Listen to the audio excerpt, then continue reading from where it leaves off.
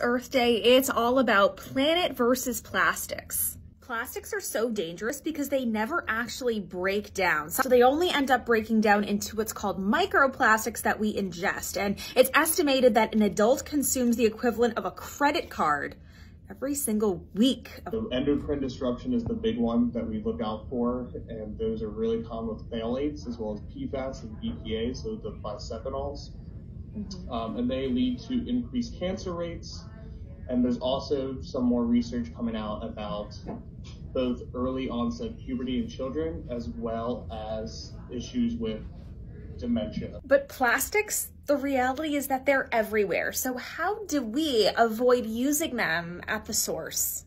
The reality is that single-use plastics like these coffee pods are a huge no-no. We want to do a home audit. So when you go into your kitchen or you go into your house, see what you use most that's made of plastics and replace it. We're talking straws and water bottles, things that'll be lasting longer in your house so you don't have to throw them away. Even silicone is a great option instead of single-use plastic baggies that end up in the ocean. And before you say that you recycle, well, the whole point here is that we're trying to eliminate plastic production from the start. A lot of things that are recycled don't actually make it to the plant.